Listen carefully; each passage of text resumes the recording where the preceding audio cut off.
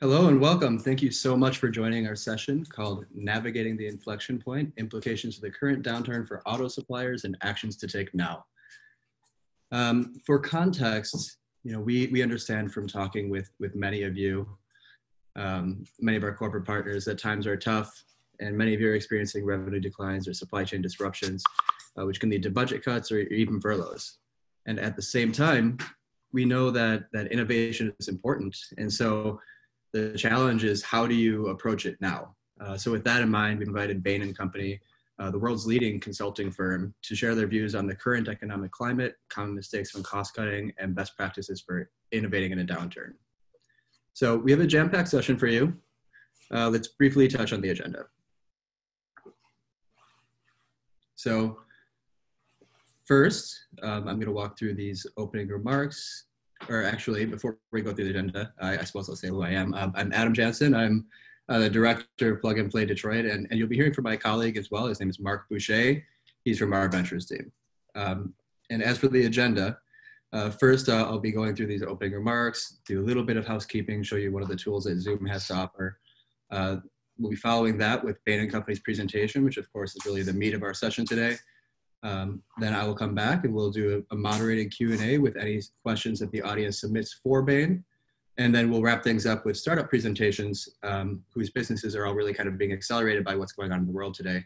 We'll have Gardnox, Locomation, and Roadster joining us. So many of you are familiar with Plug and Play, but for those of you who are not, it's really important to know, one, we do venture capital, corporate innovation, we run a startup accelerator. And more importantly, we actually bring together a full ecosystem of different stakeholders, be it corporations, startups, thought leaders like Bain and Company, VCs and investors, governments, et cetera. And it's really through this whole ecosystem working together where we're able to make the biggest impact. We're proud to say that we have 400 plus corporations that have chosen to partner with us and participate in this ecosystem. And we've had the opportunity to invest and collaborate with some of the most innovative startups in the world as well, like Lending Club, Dropbox, PayPal, Honey, et cetera. And today's session, though, is really all about the mobility industry. And so Plug and Play Mobility was founded as a part of the IoT vertical back in 2014. Mobility, we saw quite a bit of traction early on, and so we spun it out into its own vertical in 2016.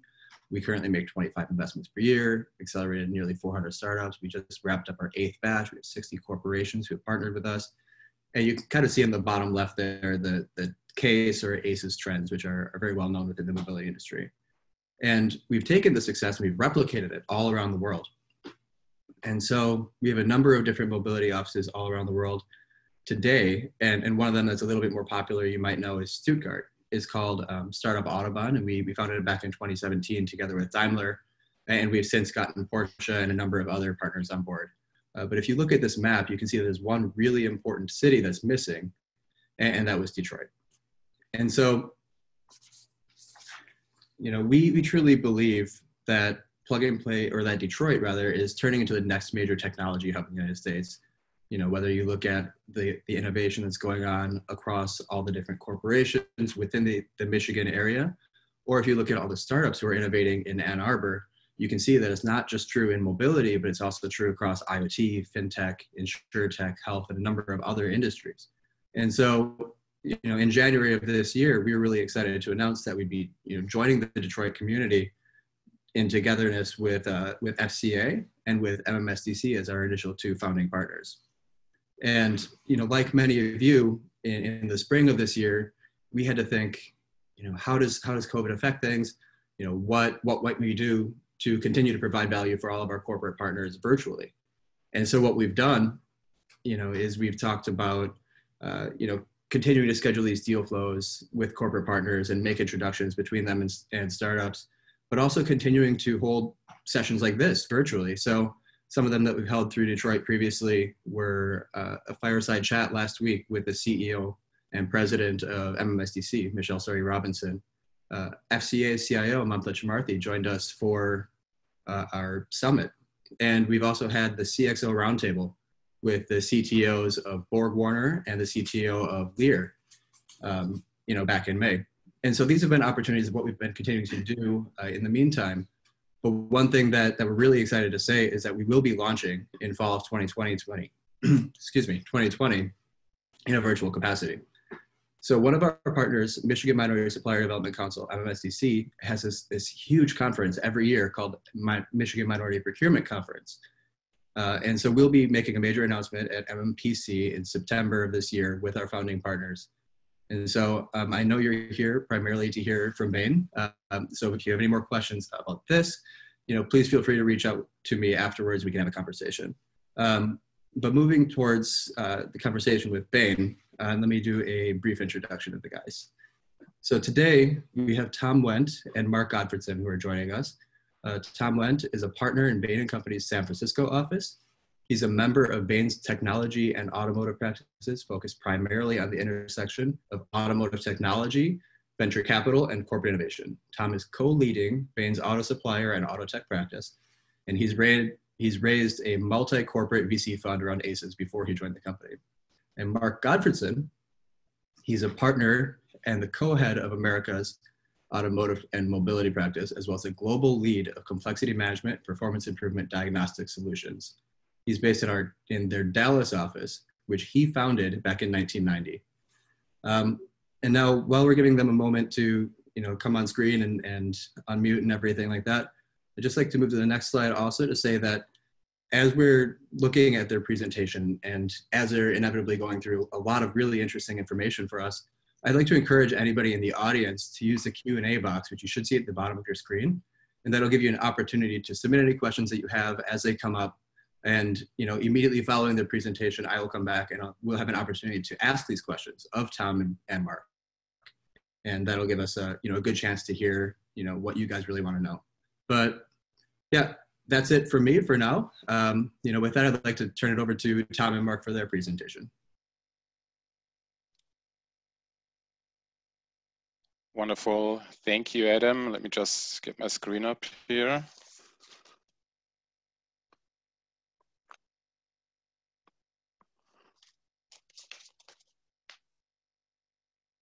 So, great, wonderful. Thanks a lot, Adam.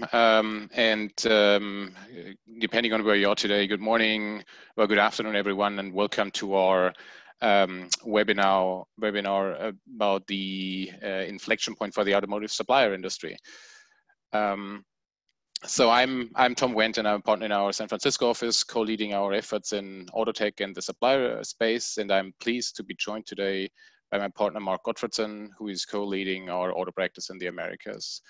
But before we get started with the formal presentation, on behalf of Bain and Company, we hope that you, your families, and all your colleagues are all safe and healthy during these difficult times.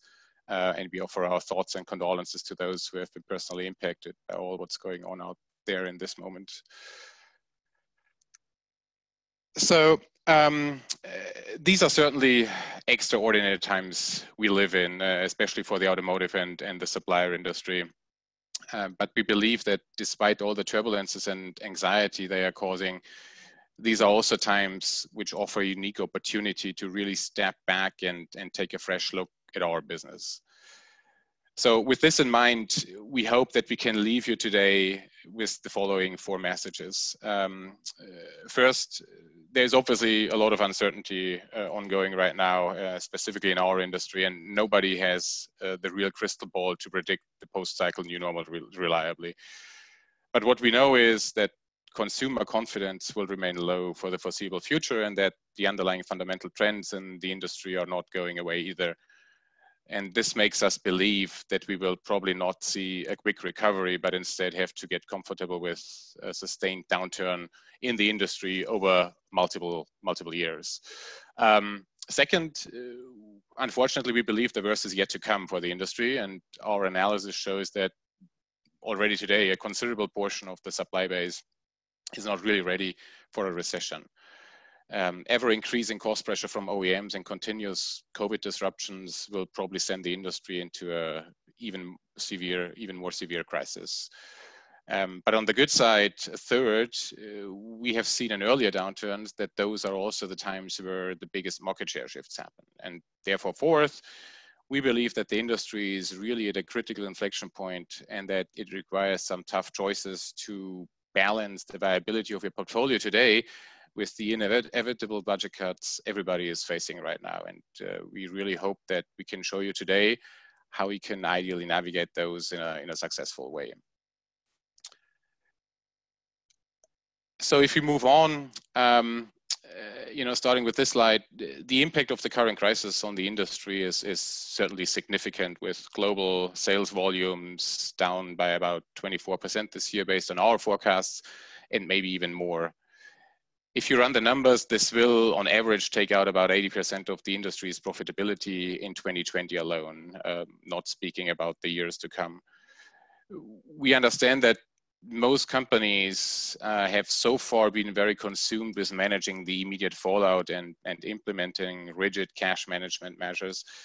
But through the discussions with our clients, and as we move further along now, we believe that we need to really quickly enter into a next phase of our COVID response and start thinking about kind of deeper structural changes to make those cuts, those momentary cuts sustainable, but also about how we are balancing the ongoing budget constraints with the imminent need to keep investing or even doubling down on new opportunities and technologies and innovation when it comes to an autonomous, connected electric shared mobility future.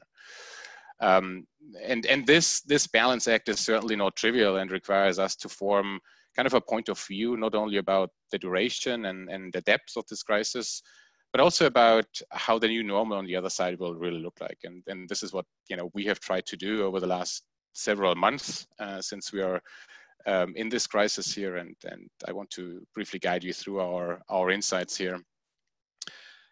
So now when we are trying to understand the full extent of this crisis and potential recovery scenarios, you always have to start with the end customer.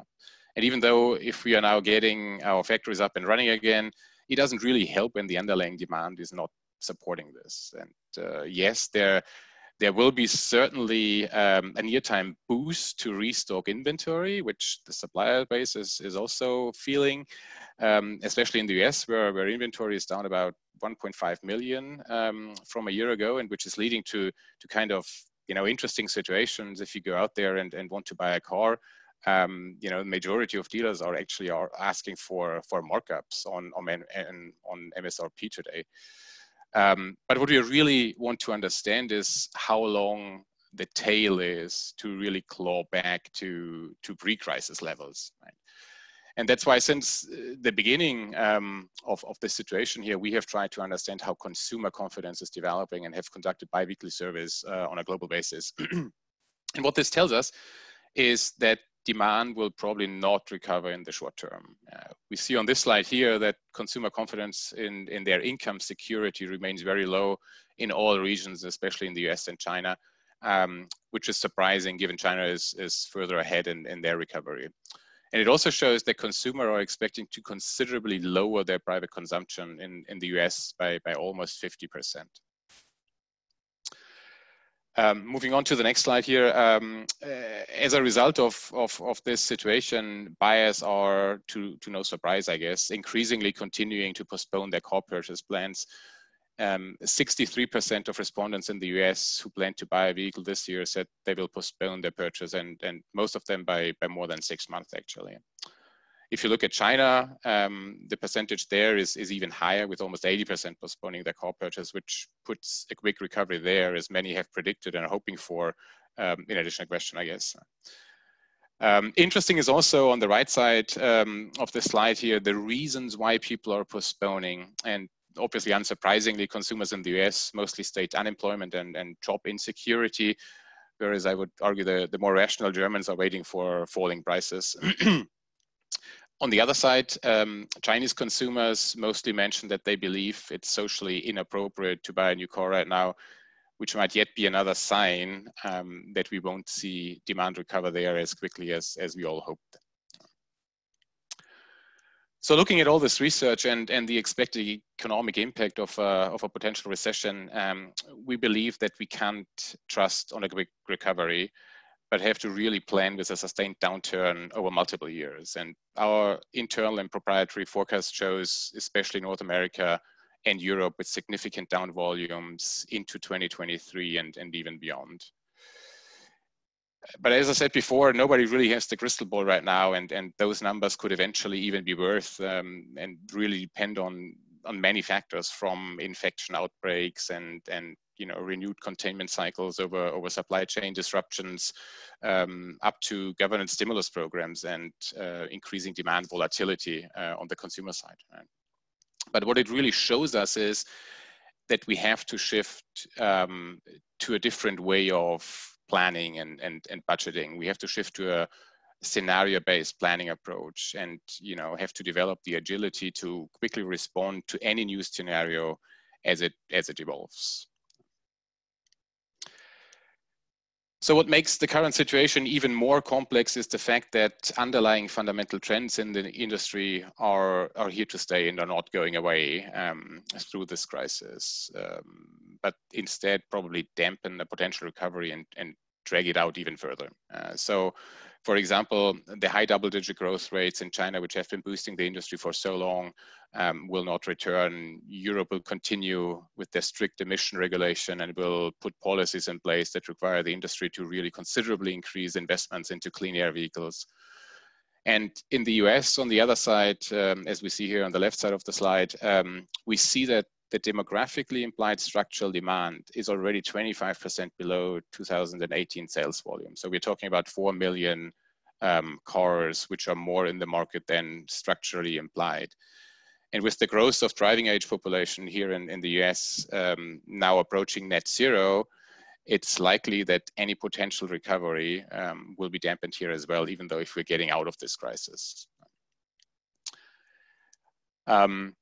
And then last but not least, adding to this perfect storm, the trend towards autonomous, connected, electric and shared mobility is here to stay as well. And we believe that most of those trends are even accelerating during this crisis. I mean, for sure, we'll probably see some initial concern when it comes to sharing, but we're expecting increased government incentives, regulation, and even customer demand to further push vehicle electrification, especially in Europe and in China, where we're already seeing big government incentive programs going on, pushing pure electric vehicles. At the same time, connected and all the digital solutions along the entire customer journey will see a steeper adoption, since people will spend more time in their cars, and then also most touch points along the customer journey will just be digital, right? And OEMs and dealers are all shifting towards an online experience with their customers. On the autonomous side, I think we are already seeing the start of, I would argue, healthy consolidation in the startup and tech world, which will effectively help to accelerate the development, especially in the US and China. Europe might run the risk here to fall further behind because most OEMs and suppliers there are reducing their exposure given the current situation, as we have seen with the recent examples and announcements. So, if we look at this slide here, I think, in fact, this turns actually out to be really this critical inflection point for the traditional players in the industry in their race towards a leading position in technology and innovation, actually. Especially since deep-pocketed tech players are actively using this opportunity now to double down their efforts and outspend legacy players as those are cutting back and sitting at the sideline, basically. We have all seen the recent announcement of Intel buying Moveit, Waymo, and just recently Rivian raising huge external rounds, and Amazon buying Zoox. And I think buying Zoox with a much bigger ambition than just thinking about autonomous package delivery, right? So I think they want to play a much bigger role in the entire new mobility ecosystem. So, long story short, if OEMs and suppliers don't want to sit at the sideline, we believe they have to aggressively continue their investments in future technologies, which in itself presents them with some really tough choices about where to free up funding in their core business or in other areas to keep investing in those new businesses and innovation activities. And I think this is the point where many are asking themselves what are interesting models, what are potential models one could apply to really balance the risk here while keeping the foot on the gas pedal and continue investing in innovation and new technology. Having said all this, unfortunately, we believe the worst is yet to come for the industry. Both OEMs and suppliers have obviously been hit hard in the first quarter and the second quarter, with profitability down 50–60% year over year. And a sustained downturn over multiple years, as we have just seen before, driven by the current pandemic. Secondly, a dampening recovery given the underlying structural trends we have just talked about. And the ongoing need to continue investments into future technologies will really put OEMs into an increasingly tough spot, and we can expect them to continue doing what they have always been doing, and which is to pass on the pressure down the value chain, which is then obviously hitting the supplier space extremely hard. So what we have done here, and what this slide shows actually, is we wanted to get an understanding about the health of the current industry and the supply base. And we have run an analysis of the top US suppliers and have simulated basically their P&L and balance sheets based on our prolonged downturn scenario, which I have showed you earlier actually. And the results are not pretty. 35% of US suppliers are not recession ready, with 2020 net debt to EBITDA ratios reaching above 4. And if we would model a deep recession scenario with a longer lockdown periods or continuous lockdown periods, as we are starting to see now in the US, and an economic recession similar to the 2008 and 2009 crisis, the number even increases to 60% of US suppliers not being recession ready. So in other words, we are indeed at a very critical point for the whole industry. And we believe that our actions now are very important and will determine how we are getting out of this. With this, I would like to hand over to Mark, who will guide us through a playbook for the supplier industry specifically, which we have implemented with many of our clients and which we believe works very well in this situation. Mark, you can take it away. Thank you, Tom. Well, you've gotten all the bad news from Tom. Hopefully I will be able to turn this as an inflection point from the negatives to some positives. But we do think that the industry is in a situation today that is probably unique, maybe unique in the last century, with all of the races, technologies coming into play right at the time when we have this pandemic and the reduction in capital available for innovation and so on. And you can see here, this is early numbers of the reductions that people have put in R&D and CapEx. Now, the issue here is, what's this going to mean? Particularly, what does it mean for the races trends? What's it mean for the pace of technological change? And what does it mean for individual suppliers? And how do you make more with less in an environment where there isn't as much sales, profitability's gone down, there just aren't as many dollars to go around, and many of the suppliers are in distress? Well, Tom, if you go to the next slide, one of the things you want to be, if you think about it, going forward, you want to be in a position where you make critical investments that have a high payback, that you're very efficient in the use of your capital. What this is looking at right here is it's looking at it across about 516 companies, and it's looking at how much they invested, which is the x-axis or horizontal axis on this chart. And then the vertical axis is the returns that they got on the R&D that they spent. Obviously, where you want to be, and this covers more than just the auto industry, but what you'd like to be is in the upper left-hand or grayed out quadrant that we have here, where you're an efficiency hero. You would like to be able to think clearly. You have less money to spend. Let's spend it in the right way. Let's spend it in a way that has a really high payback. And about 25% of companies fall into that gray area, today, but those are the ones that are really outperforming the market, and that would be the objective that you have here. Invest your money smart. But if you do that, it makes a huge difference. As Tom mentioned earlier, this is the time when market share shifts really occur. When money becomes constrained, the thoughtfulness about how you invest becomes the key to how you perform going out into the future. And you can see here, coming out of the 2009 Great Recession, there was a real difference between those that came out in an agile way and performed well versus the ones that did not, and how they performed over time. And you can look at this through multiple lenses. You can look at it from a market share standpoint, and there is absolutely no question that recession was a catalyst for real market share changes, and we believe that this one will be as well. What did those companies that did well do? Well, they went back from just pure budgeting to much improved and much more sophisticated scenario planning, which we could talk a lot about. They were quick in taking out cost. They lowered their break-even point to the worst case scenario.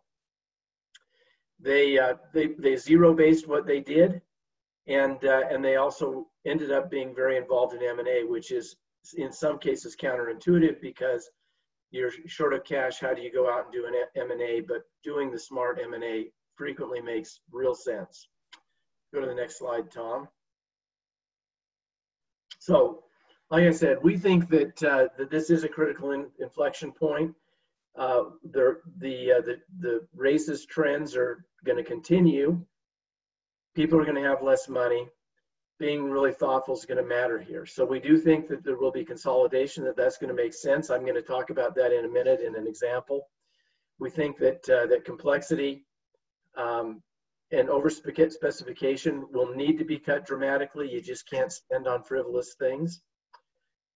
We think, unfortunately, as you think about the big trends, many of them require platform winners, which means that not everybody's going to be able to win with what we call the new technologies or what will become Engine 2 or the new growth vehicles for many suppliers. So if you want to be one of the ones who's a winner, you need to take advantage of that today. You need to think about how to get to scale. We're already seeing the traditional tier structure in the industry begin to erode. OEMs are starting to reach down and develop contracts with what have traditionally been tier 2 or tier 3 suppliers. In fact, we've even seen OEMs going and trying to negotiate directly with lithium miners to ensure that they have continuity of lithium supply as electric vehicles take off. And then the last trend here is that whereas a lot of the differentiation was in hardware in the past, both the vehicle, the engine, and so on and so forth in the future, it's all going to be about the semiconductors, and it's going to be about software. Tom, next one. So if you are a player, supplier today, what do you need to do? We think that probably more than any other time, it's time to revisit your strategy. You've got to protect your core. You've got to select in and invest in some growth areas. The industry is changing. There's going to be different volumes. There's going to be electric vehicles. There's going to be more electronics. Knowing where the growth areas are and selectively investing to play in those are going to be critical. You're going to have to be very smart about how you apply your R&D and your CapEx. You've got to be very effective and efficient at that, and if you are, you have the opportunity to be one of the winners here. And then finally, of course, there are the no-brainer steps that you have to take, which is you have to drive operational and commercial excellence. You've got to be able to take out costs. You've got to be able to zero base the things that you do. Go back to the drawing board and think about if you were starting from scratch, what are the costs that you need? What do you need to do? You also need to be really thinking about the muscles that you have commercially, because there's many, many new programs, many new platforms coming online, many of them electric. They're going to require a new set of suppliers, and how are you going to play in that field, and how are you going to win? Next slide, Tom. One of the ways that we think about this, as you think about your portfolio of components that you provide or products that you provide to the industry, is to look at that portfolio and think about, first of all, again, on the horizontal axis here, what is your competitive position? We think of this in terms of relative market share. Relative market share is defined by your market share divided by the market share of the largest player in your category or business. So that if you're the leader, you would have a relative market share of more than one. If there is somebody who's bigger than you in that business, you would have a relative market share of less than one. And you can see that you can go from a strong position. If your relative market share is 0.8 or greater, it means that you are a leader or a co-leader. Or if you have a relative market share of 0.4 or less, it would mean that you are a distant follower. And then the second lens here is to look at the segment attractiveness. How large is it? How much is it going to be growing? What's the profitability of the industry? These are measures of how attractive this market is now and potentially in the future. And there's a series of actions you would take depending on where your position is. Obviously, if you are in the upper right-hand corner, you want to leverage that position. You want to drive and defend it at all costs. In the lower left-hand corner, you might consider divesting. You might consider selling to somebody for whom that product is worth more than it is to you, somebody who could be a leader. Go to the next chart, and I'll just share with you a little bit of an example of this. This is looking at a supplier that we have worked closely with over the last couple of years to help them think through these very issues. This is just looking at their sales. They're a large OEM supplier, a tier 1 supplier, and they play in a number of areas. You can see here from powertrain to new technology to after sales. And the coloring here is the red are components that go into internal combustion engines. The gray are what I would call conventional or classic parts, which means they're on vehicles, whether electric or ICE vehicles. And then the green is all about the new technologies, whether it's ADAS or whether it's electrification of the vehicle or electric vehicles. And you can see that, that there's obviously going to be different growth dynamics going into the future. So we worked with this company, and then we also laid over the framework that I just showed, which is their relative market share. And what we discovered is that they really had a dog's breakfast of components in their portfolio. And so we worked with them to take a few actions. One was there were a lot of their components that were distant followers that they were unlikely to be leaders in and were likely to decline over time. And so we packaged up those into groups of portfolios of components and ended up selling them off in packages.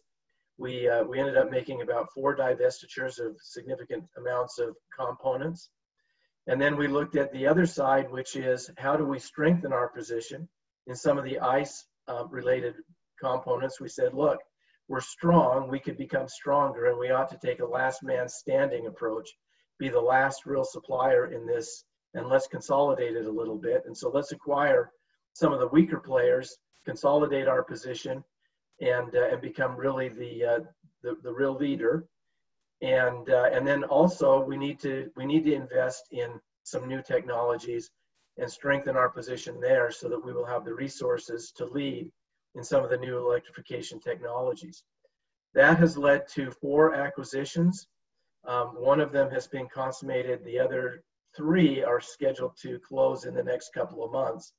But we'll put them so that their portfolio is about 85% of their component positions will be in leadership positions in their industry. They'll also be extremely well hedged, looking at the potential decline in ICE as the ICE vehicles decline. Their electric vehicle related components should grow and really provide them a hedge for stability going into the future, which we think makes a very sensible strategy for them. Next slide, Tom. So what are the things that we think that suppliers need to be doing now? Well, we think, first of all, there are the no-brainer actions that you have to take. You've got to generate as much cash as you can from your current business. You can do that through cost reduction in direct and indirect procurement, SG&A. Every single cost needs to be looked at, but you also need to be thinking about capacity and footprint. You've got to look at this R&D and figure out how much you can actually spend and then think about doing it in the most efficient and effective way, very strategic. You've got to then think about how you grow your core business, and that gets to what I was talking about in terms of commercial excellence. How are you going to ensure that you are on the platforms that are being developed going forward? How do you penetrate the current OEMs that you have further, and how do you get into new OEMs, particularly for many companies, it will be around growth areas like China and so on. And then finally, we think almost every company needs to have something in the Engine 2 category, which is what are going to be your growth areas in the future? How are you going to fund those? How are you going to think about some M&A to get the capabilities that you need, or might you do some partnering? These are the three actions that we think need to be the core set of activities that you need to go through. So I think I'll leave it there, and thank you very much for listening, and we'll go back to Adam and Mark, and happy to answer any questions that you have. Yeah, thanks so much, Mark and Tom. I think it's a really interesting presentation. I think, everybody who's viewing right now is I'm sure getting a lot of value out of it, if the questions are any indication anyway. So we've received quite a few different questions, so I might have to combine them a little bit. But one of them, for example, was, given all the uncertainty with COVID-19 and everything that's going on right now, basically, when is the right time to determine, what your strategy is moving forward? And also kind of part two of that question is, given the historically, sometimes slow reaction by OEMs or the automotive industry, what do you suggest for companies who are attempting to provide innovative and lower cost solutions to those OEMs? So 2 questions there. The first one on timing. You should have started a year ago.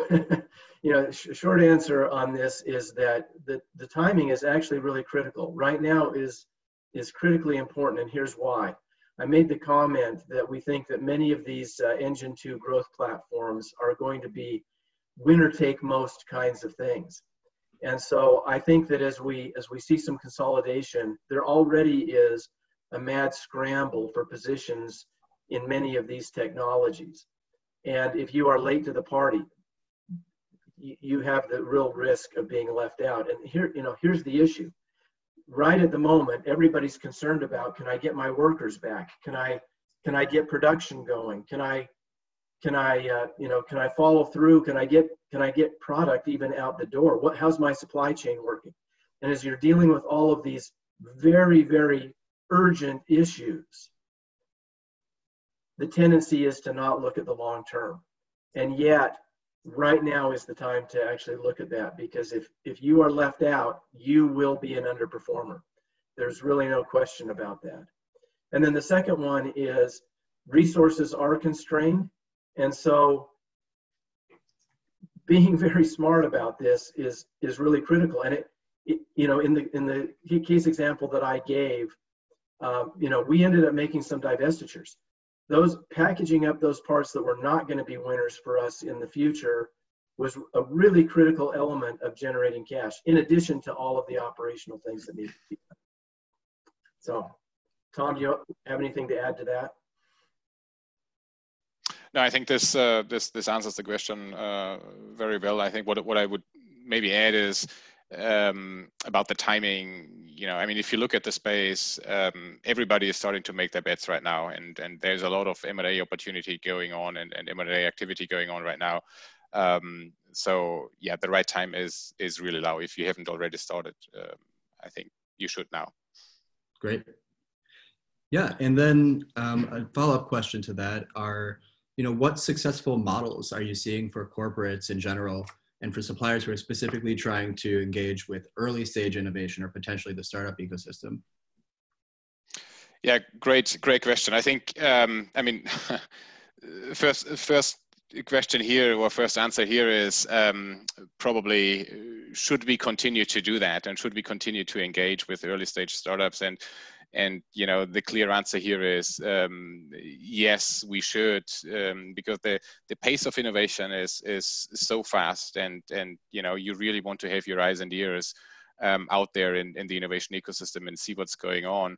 And then secondly, also you want to be seen as a trusted and reliable partner. So, you know, many corporates, typical corporate behavior is when it comes to budget cuts, first thing we are cutting is our innovation activities in Silicon Valley, our corporate venture funds. And this is such a tight community that, you know, that doesn't go well with the community. So you really want to be seen as a strong and consistent partner here. What you know, interesting and successful models are, is I think there's a bunch of models people are using and applying. You know, there's obviously corporate venture models, which is interesting to really look beyond the horizon, have eyes and ears out there, and get into and see new innovation technologies earlier than your competitor does, right? And then there is, on the other side of the spectrum, is more like a closer to the core business approach, which is kind of a venture client platform model. For example, BMW Startup Garage. So where you really have a predefined problem, white spot in technology, and you're going out there and you're looking for startups who can help you fill this. You can bring in those startups to set up partnerships immediately, which optimize your products right now. So there's a whole bandwidth. I think important to mention here is that it's hard to do all those things alone, and that's why, you know, such a model like Plug and Play, I think, is a great model to really be engaged in this community and just have somebody who is reputation help you, you know, be a good part and member of this community. Great. Yeah, and I think, you know, I'm being cognizant of the time, so maybe just one more question, which is, you spoke about M&A activity in order to strengthen positioning in the market for a supplier. But could you talk about maybe some of the larger mergers that are going on, like FCA and PSA, for example, at the OEM level, and if you see need for more to occur in order to maintain stability in the industry? So, short answer to that is, for stability in the industry, there really should be some consolidation that goes on. We see in the FCA and the PSA merger and the regulatory issues associated with that, how tricky that really is actually to happen, because most countries, if they have an automotive capability, view it as a national asset. And so there are some real challenges to making it happen. Short answer is, I think we will see some of this going on. One place in particular where that is likely to be the case is in China, where there are really too many car makers that have developed in that market. That needs to be consolidated. And the industry in general should be consolidated. It particularly, one of the places you see the particular weakness is in countries that don't have their own indigenous you know, vehicle manufacturing. So you take a market like Argentina that has sales of about 400,000 vehicles, but has 17 different automotive makers selling vehicles in the market. Makes it very, very tricky. So short answer is yes, it should happen. There are some significant barriers, and therefore it's very difficult to predict which ones will actually come to pass at this point. Okay. Maybe just adding quickly that, you know, this is exactly the reason why we're also seeing many more loose partnerships going on, like, you know, VW and Ford. I mean, as the latest example, I think this is what we might see in an increasing level to really see people partner on new technology platforms to really share and get to increased scale here. Absolutely. Okay. You know, again, I'm cognizant of the time. I want to make sure that we can get to the startups. We do have quite a few unanswered questions. So if it's all right with you guys, maybe I'll put a couple people in touch with you, or maybe they can continue this conversation. But yeah.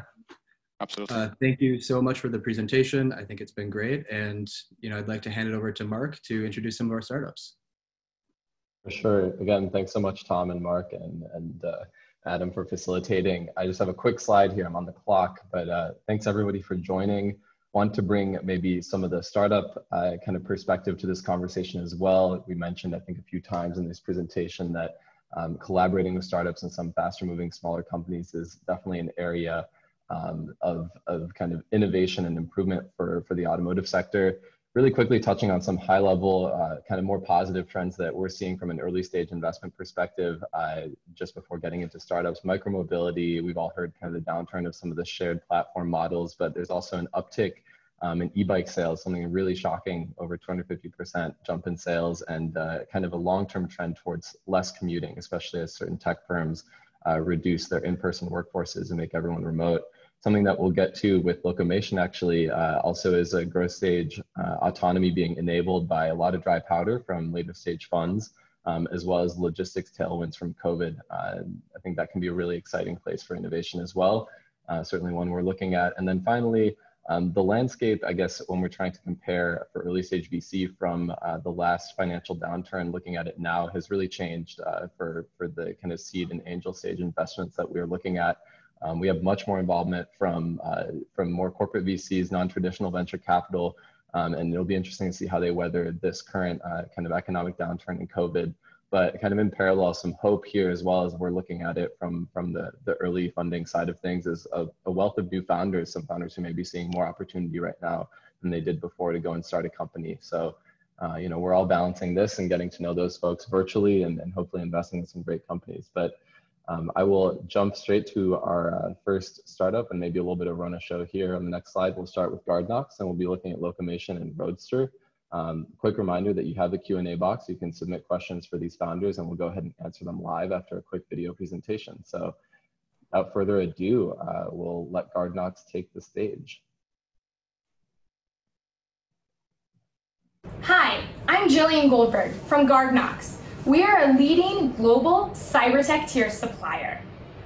Before we get started today, I want to take a second and introduce you to the GuardKnox team. We're all coming from the Israeli Air Force, where we actually built the cyber defense systems still currently deployed in our fighter jets, as well as our missile defense systems, such as the ones you see here. We've done this before. Coming from moving platforms, we've been able to leverage our background in innovation to provide secured and high-performance computing platforms for the automotive industry. A quick look at the company. We are currently working with over 7 different OEMs and have projects with all of them, as well as 6 Tier 1 suppliers. We have 8 worldwide partnerships, both technological as well as strategic, to provide us full end-to-end solutions, as well as have the ability to provide solutions to all geographies. A quick look at some of our investors. We are really proud of this esteemed list of investors, including VCs from the United States, the EU, as well as China. We consider our investors part of our partners, and that's why I'm also proud to give you a quick sneak peek of our advisory board, as well as our board of directors. What's currently going on in the automotive industry? We're currently seeing a paradigm shift, and what's currently happening in the world today is only accelerating that shift. We're seeing a shift to the software-defined vehicle, where the driver or the passenger is at the focal point rather than the vehicle itself. And we are seeing this every day. When I leave the store, I want to be able to customize my vehicle to my evolving needs. This is the cyber tech tier, the bridge to the new automotive paradigm. But what is a cyber tech tier? This might sound new to you. It's because GuardKnox is the first charting this new territory.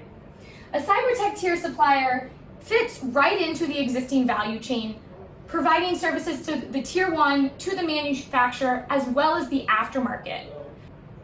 GuardKnox has decades of experience in defense aviation and in moving platforms, and this has led to our 5 patents, as well as a number more in the future. We are very proud to have 2, and actually soon to be 3, patents on automotive services-oriented architecture. With GuardKnox in our vehicle, because of our secure SOA, we're able to have a customized experience to download apps apart from that initial sale and to generate, once again, more revenue for the OEM. Let's talk about what our platform looks like.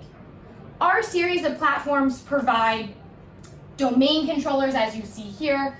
Here we're also seeing our secure software stack with the separation between safety critical and non-safety critical systems. Thank you so much. Great. Thanks so much, Jillian. I believe we have Jillian as well as Moshe on the line from GuardKnox. If you can go ahead and unmute yourselves.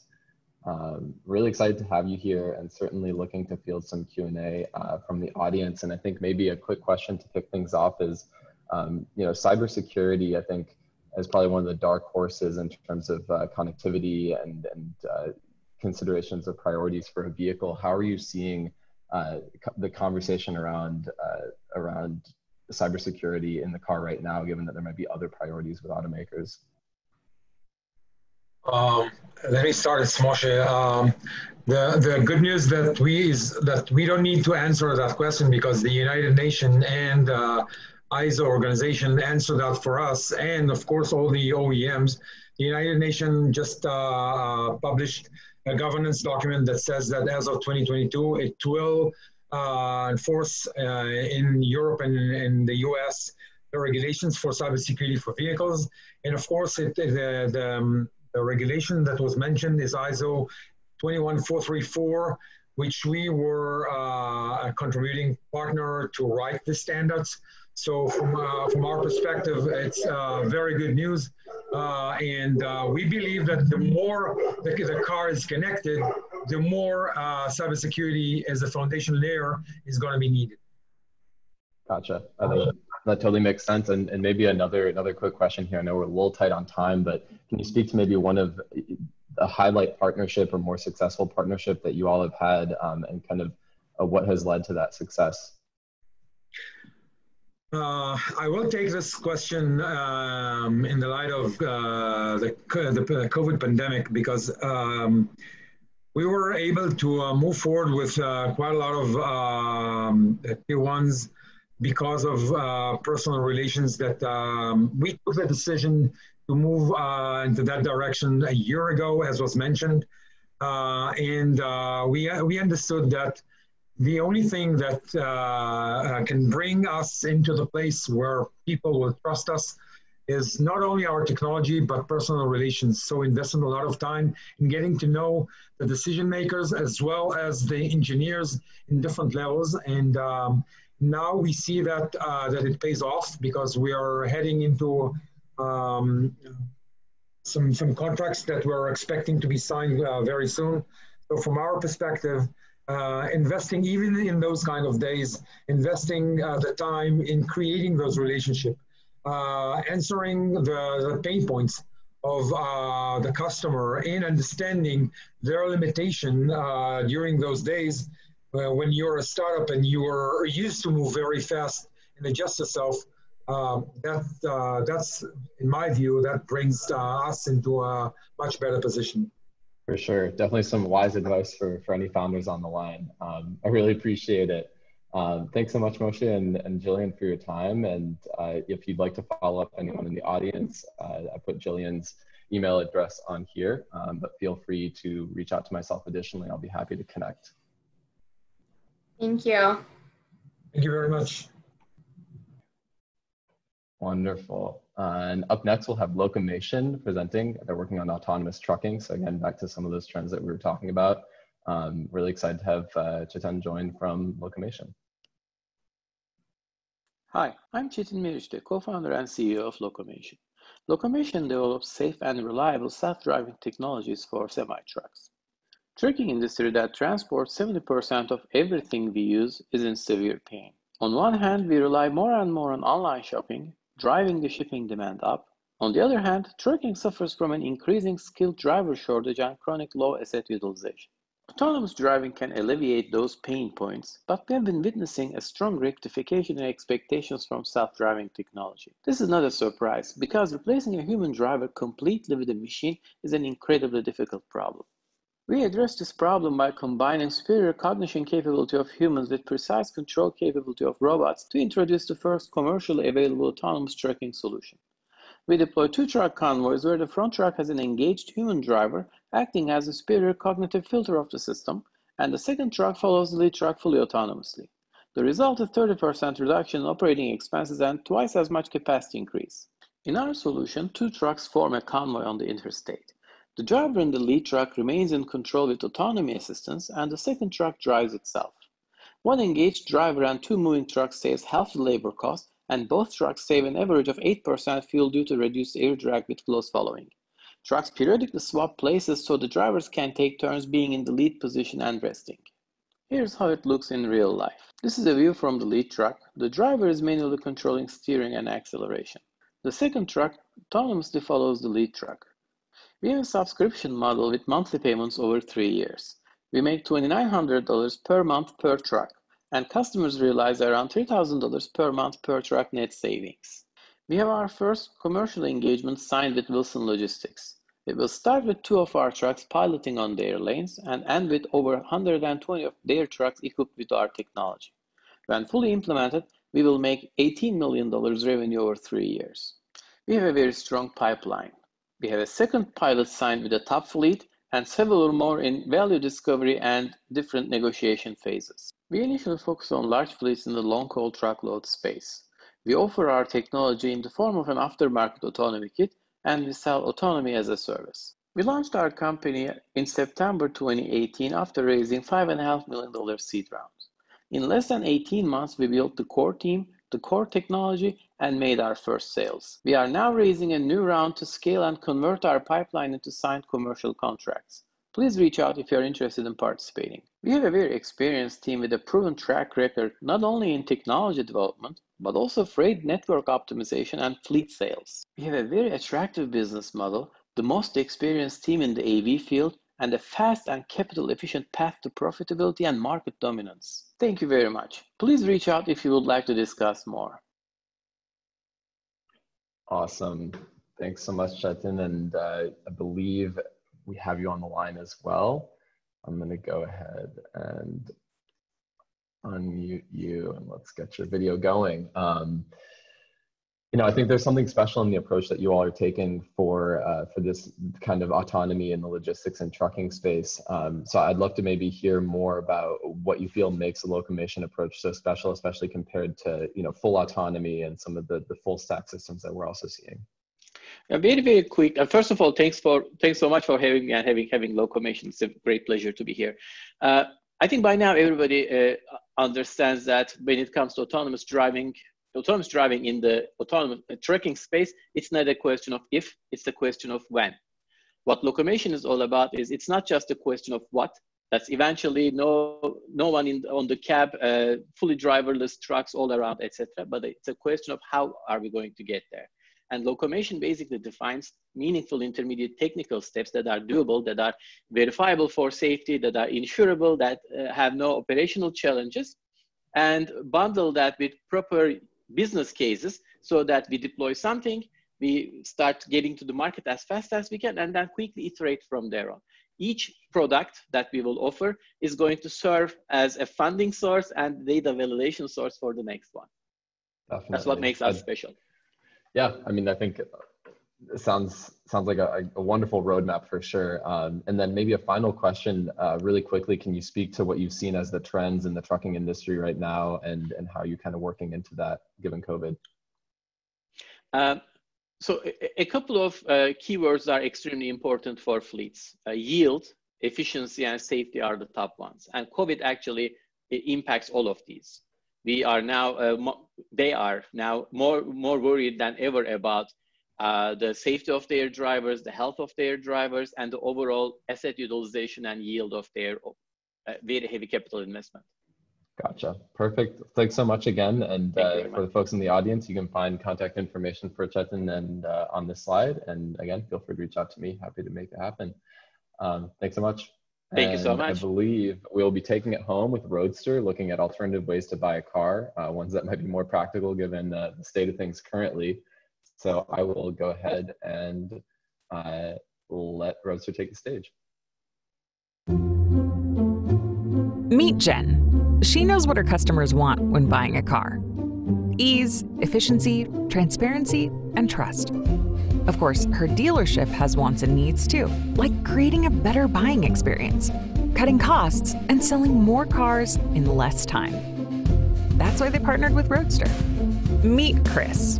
He's a busy guy, so whenever he gets the chance to speed up and simplify something, he takes it. Like car buying.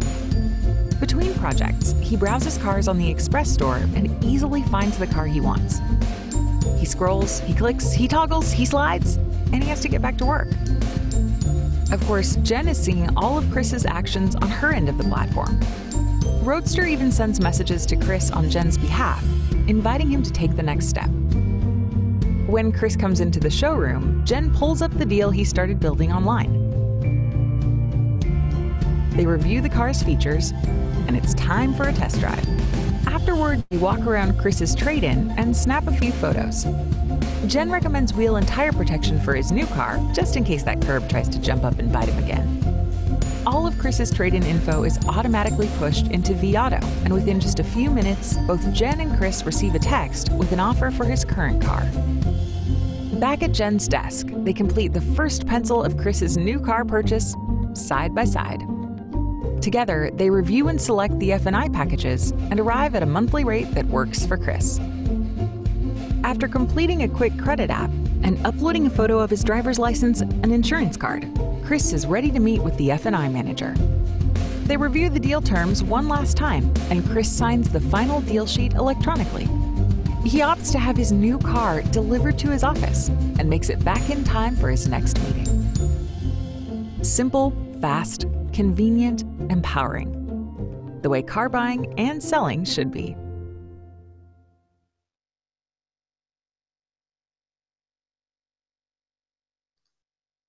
Excellent. And I believe we have Amit on the line from Roadster to take us home here. I'd love to chat a little bit about what you all are building and maybe give you an opportunity as well to highlight maybe the more business aspect of Roadster. I know the video is a little bit short.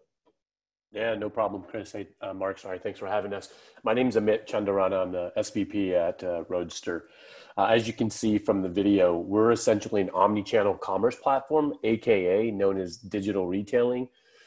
We work with about 1,500 dealer partners in North America and several OEMs directly in India, Latin America, and in Europe. And essentially what we provide is a digitization of the sales process. It's not necessarily about selling online only. It is genuinely still an omni-channel approach. And it really comes down to three value propositions that that Roadster offers our dealer partners, which is number one, efficiency, getting more people to do more items, whether or not through the dealership standpoint or whether or not it's from a customer standpoint. Engagement. Actually buying vehicles is a arduous process. It's actually not very engaging, and therefore adding higher levels of engagement through a digital process is beneficial to not only to the retailers, but the OEMs. And last, satisfaction, not only customer satisfaction, because ultimately this is how they have to or want to purchase nowadays, but it's also a satisfaction level for the associates at dealerships, which has a massive trickle-down effect to associate retention and an overall happiness of the associates in the retail industry. So I think our technology really goes back to some of the things you guys were talking about earlier on, which is it is addressing the evolving changes, and it's now a part of a fundamental component of how vehicles are sold globally. For sure. Yeah, and I think maybe something interesting to touch on from Roadster's perspective is the interaction between the different stakeholders. So whether they be the OEMs, the actual dealerships themselves, where do you sit at that interface? Where do you see yourselves adding value? Yeah, I mean, we certainly, the technology is being utilized by retailers or by dealers to facilitate the car purchase process. But then there's the back half of this. If you think about it, we've essentially digitized the sales process.